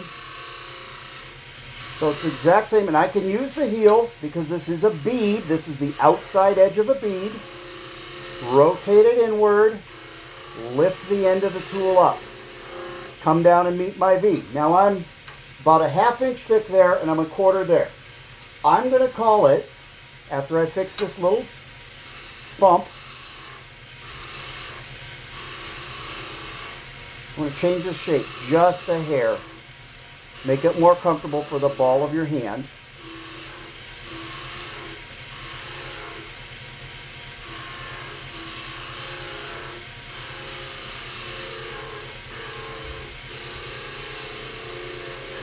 And again, I'm just rotating it down, lifting the lifting the handle, and bringing that cutting edge down in. So, this is basically where I want it. This is basically what I want. Now, no matter how fine your tooling is, because this is very thin, okay, I still have these ridges. Because of the vibration, just the fact that I'm dragging a blade across wood, I still have these ridges.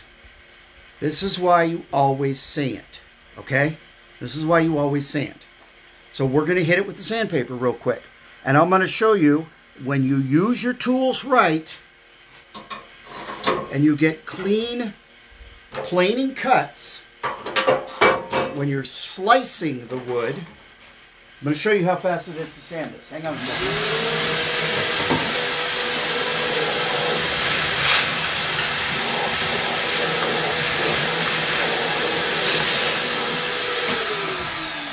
Now, in spindle orientation, with spindle turning, you can keep the lathe moving pretty fast. When you are sanding a bowl, you need to be around 500 max speed. When you're sanding a spindle, you can go a lot faster. I'm going to start with 240 grit.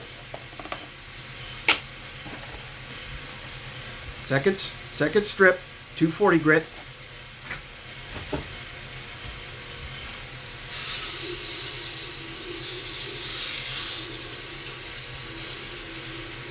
I'm going to get into all my little nooks and crannies.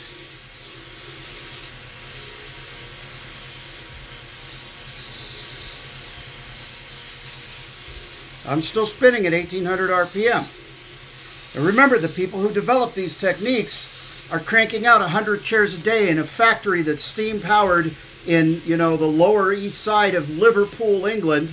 And the fact that their family eats that night depends on how many spindles they turn. So, sand it this direction, reverse the lathe. It's okay if you don't have a reversing lathe. This just makes it easier and faster to sand it. Do the exact same thing. Get all your little nooks and crannies.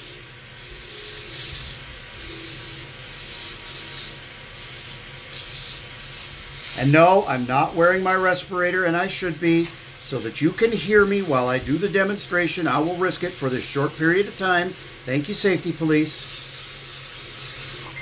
Okay, then just go up and down, and I still have a little bit of that vibration groove in there, so we'll work this area a little closer. Still with 240 grit. Gone. We'll come up and down this way, and that gets rid of any circles that are perpendicular to the plane of the wood. And I still have some little vibration bumps there. So we'll just work that a little more specifically. That's gone. Okay. Like I said, we'll run this way, take out any of those sanding lines with the grain. If you run with the grain, if you have a scratch, nobody notices. Now, because this is a kitchen tool, I am going to finish it using food-safe materials. I'm going to use the Axe abrasive paste and the Axe polishing and restoring wax. But I think I'm going to burn that first. The British guys, back in the olden days, used wires. Wires, you can use wires, but they're very dangerous. You can use a little countertop sample card, or you can just use a piece of wood. This is safer because if it gets caught, it just drops. If it's a wire and it gets caught, it wraps and starts whipping. Me, no, I do not have a foot pedal lathe. That would be cool.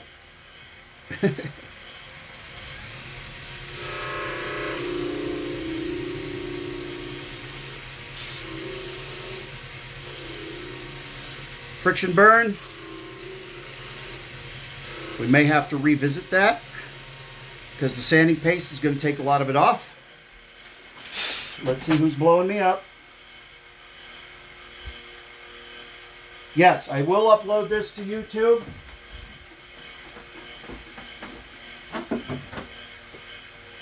Okay, so both the Axe and the Brad's Workbench products that I use are food safe.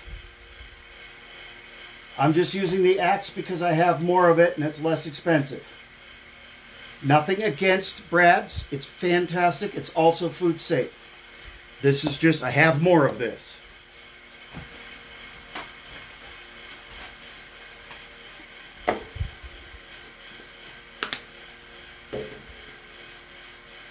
Now for this, I'm going to slow the lathe down.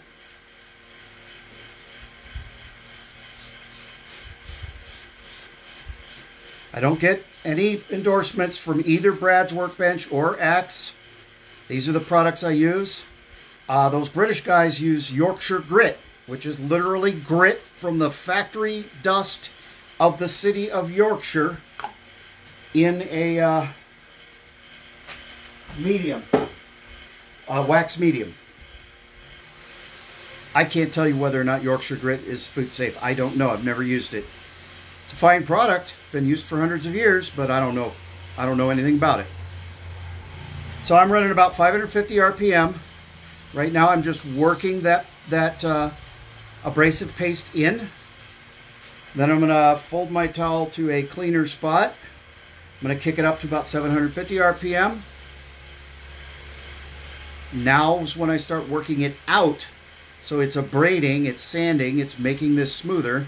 And when you're done using this particular paste, you have done the equivalent of sanding to 1,000 grit. I'm going to kick it up to about 1,100 RPM. Abrasive pastes, if you want a good shiny finish, are a really, really useful tool. Okay, each pass, my paper towel gets cleaner. I'm almost done. I'm going to kick it up to about 1,200 RPM. Make sure I work into my grooves and get all the paste out of those grooves. Just about there. One more pass.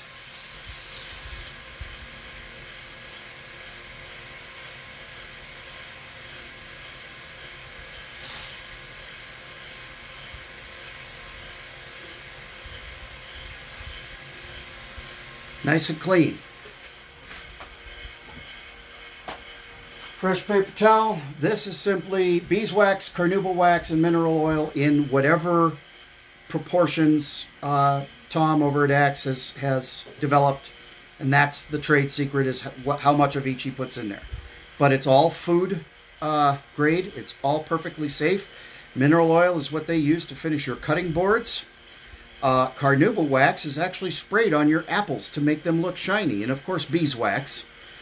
So again, this is all food grade, food safe. You can stir a pot o' porridge with this spurtle. And does everybody understand why this is where magic wands came from? Who? Yeah, Axe. This is the polish paste right here. And I use both the Brads too. Brads is also food safe. But like I said, it's more expensive and I have less of it. Nothing against Tom's Axe. It's great stuff. I love it. I just have more of it. All right. The Carnauba wax has to melt to 180 degrees. It's very, very hard. So you want your RPM up there at least 1200 because this is a friction polish. What you're doing is heating that wax up so that it starts to penetrate the wood and work into the wood. If it's not hot, so that you're going, I'm done, ouch, I'm done, then you're not doing it enough. So you might want to take a little bit off and flip the paper towel so that you get more of a buffing action, you get a little bit more friction.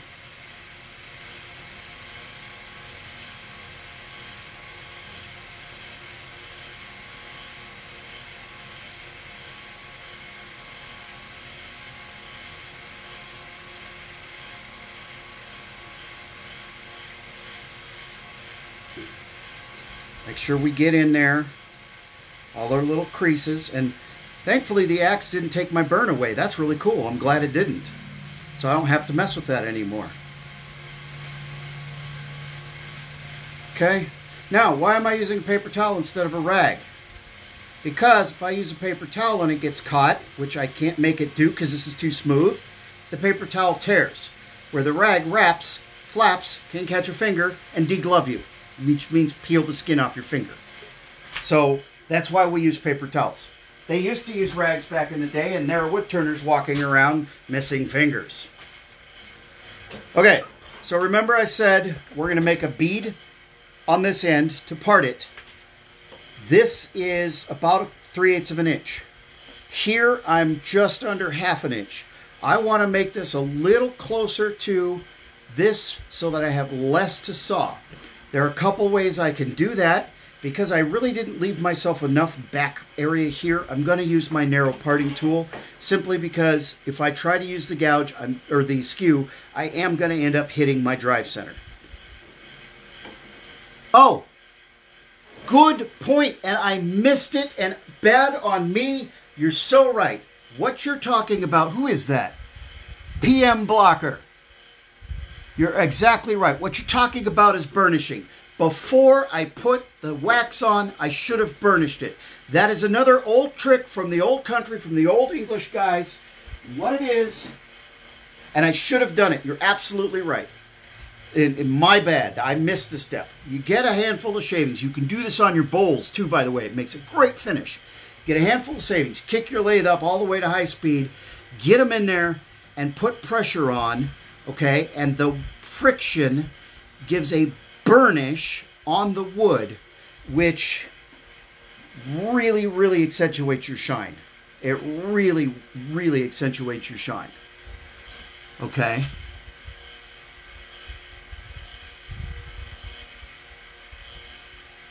I don't understand what's going on there. All right? So I should have burnished this. You're absolutely right. And I didn't, and that's on me. I forgot the step. That is an old English furniture making trick. It's a technique I use on all my bowls, so why I forgot to do it here, I don't know. So first we're going to thin this out with a thin parting tool. Get it closer, but not all the way. Okay? We're going to get it closer, but not all the way.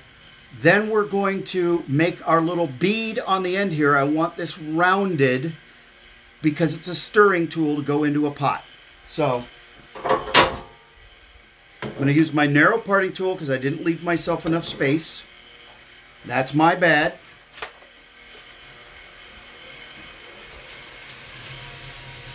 Now, I made this tool out of a old blade from a Sawzall.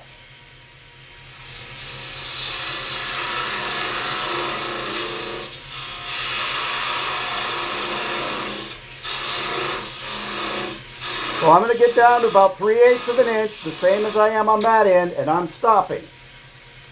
Because I still need to drive so that I can finish my tip. Alright, now here I want a bead. So I'm going back to the skew. Heel. Remember the tip, the point of my tail center is driving in about 1/4 of an inch. So I'm going to back up from that. Roll and lift. Roll and lift. Roll and lift. Up. Got a catch. Made a groove. Little scratch right there. What do?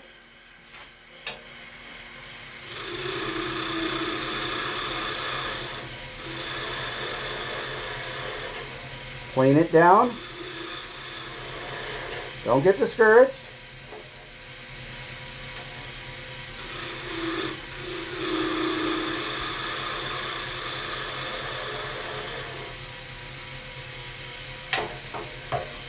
Plane it down. Not the end of the world. Back to our 240 grit sandpaper.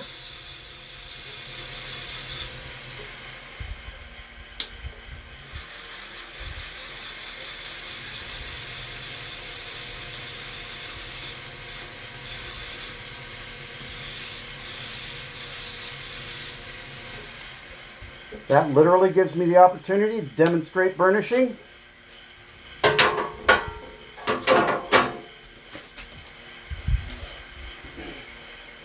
Handful of shavings, lathe at high speed, turning the correct direction towards you. Just get it in there and squeeze.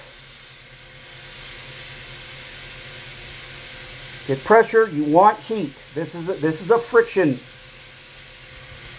You see that little bit of a glow? That's burnishing.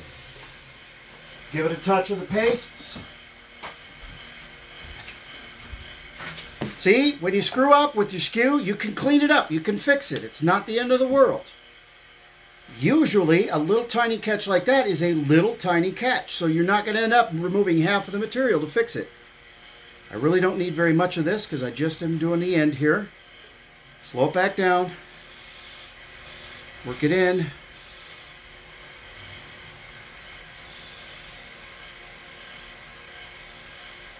In this little space,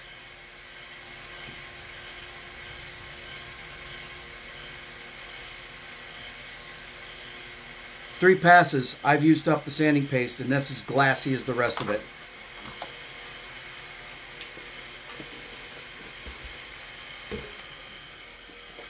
A little bit of the polishing paste. Really doesn't take a whole lot. But again, this is food safe. Perfectly safe. I just licked it off my finger. It's not going to hurt me. Doesn't taste like much. It's just wax. But it's perfectly safe. Kick my speed up.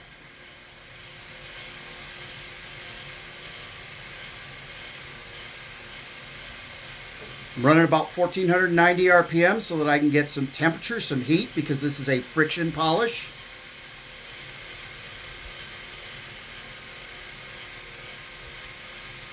Work it in. Okay, we fixed the catch. Get my tool rest back. Let's part this puppy off.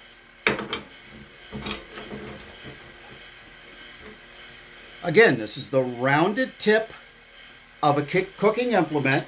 So I want this part to be as smooth as possible.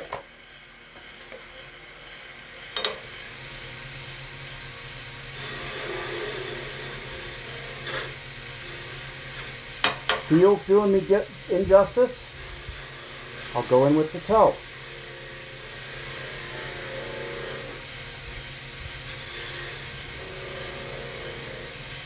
Okay.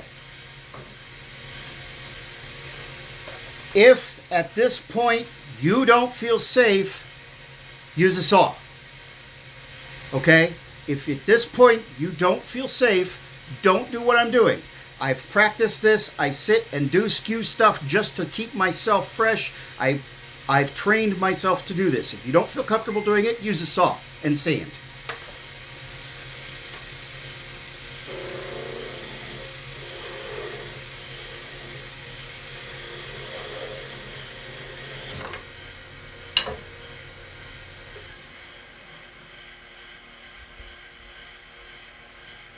You can't really see that end, but it's pretty clean. I literally, to finish this end,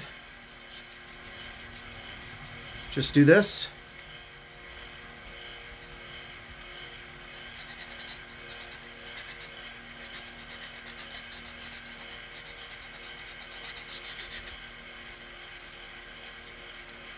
Then I get a little piece of paste on the paper towel, spin it, a little bit of the wax, do the same thing, spin it, okay? And hang on, try to tighten this. Voila! A wand, or what it really was in the original, a spurtle. Now I still have this little bit, right? This is a traditional Scottish porridge stirring tool. It's a kitchen tool. Go back to my little pole saw. Alex's favorite tools.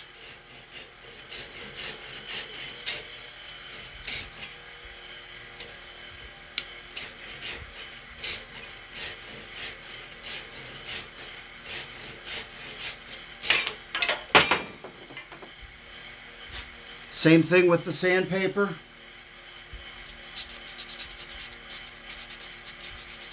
Takes less than 30 seconds.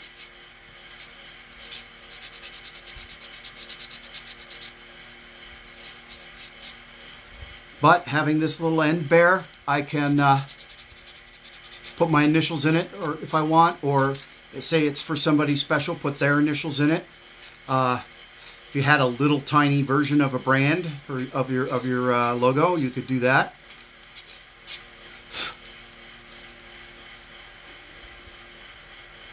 There you go. This is where wands came from.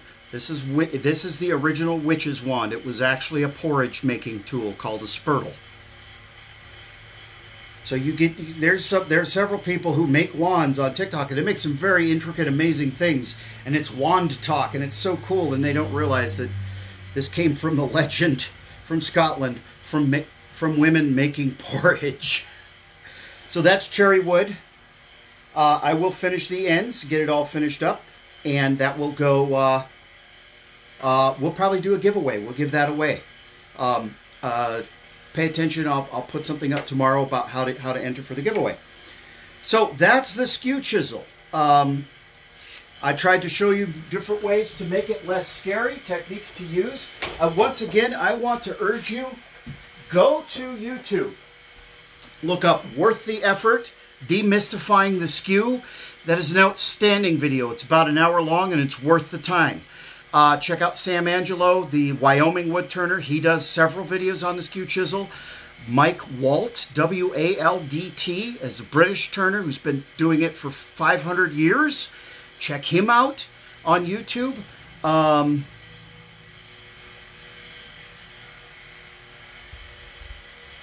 There's another one, and it's a big name, so of course I'm blocking him, and he's world-renowned for his Skew lessons. But if you just go search YouTube for Skew chisel, you will learn a lot. Now, would I use oak? Absolutely not. Oak is an open grain for the same reason you don't use oak for cutting boards. Yeah, use Capnetti. Yeah, Capnetti, Mike Walt, Sam Angelo, the Wyoming woodturner, Worth the Effort woodworking. These are all great. These are all great resources.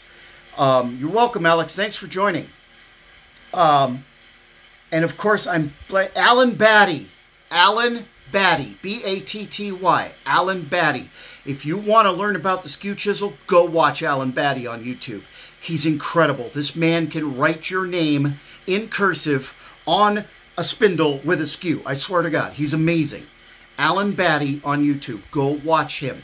Watch him again, watch him 3 more times, then go back and watch him some more. If you want to learn how to use a skew, I cannot recommend highly enough. Watch Alan Batty. If anybody needs help, if you're worried, if you have questions about safety, please reach out to me. I'm on the YT, the YouTubes. I'm on the Instagram. I'm here. I'm on Faceplace. No. Let me tell you about Ashley Harwood.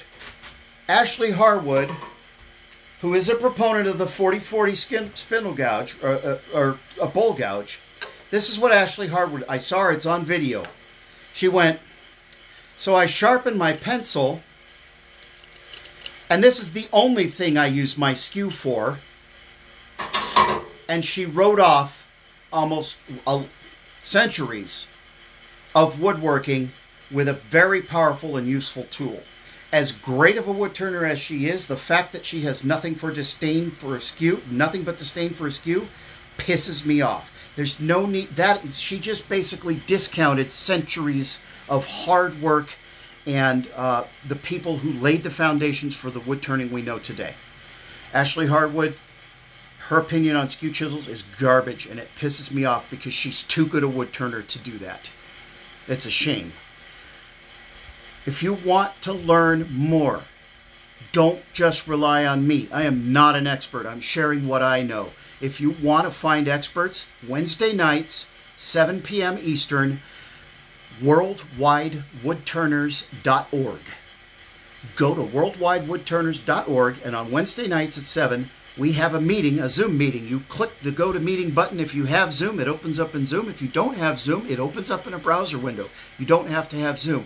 And you can see Captain Eddie Castellan, Dane, oh dear goodness, there's names there. Kim Tippin, Pole Barn Productions, he's there. Billy Burt from the Messy Studio is there usually on Wednesdays. There is hundreds of years of experience at worldwidewoodturners.org. It is your wood turning club.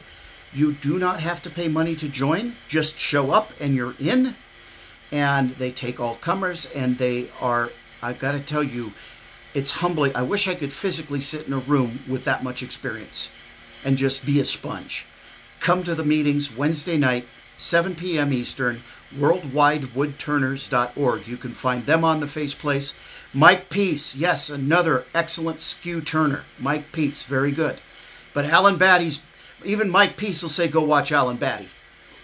All right, any other questions? Feel free to message me. You can email me. You can find me on Faceplace, Watai Woodturning, Instagram, Watai Woodturning, my website, wataiwoodturning.com. There's a link to email me there. Direct message me here. Thank you, PM Blocker. Heck, if you know about my service dog page, my phone number's on that page. Text me so I know who you are and call me, and I'll try and help you out.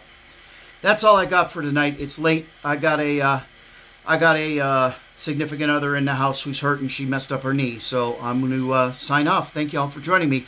This will be up in its entirety on my YouTube channel tomorrow morning. It's too late at night for me to mess with it tonight, but I'll get it up there tomorrow. Thank you all for joining me. Christine, thank you very much. Mama P, thanks for moderating for me. Good night, guys.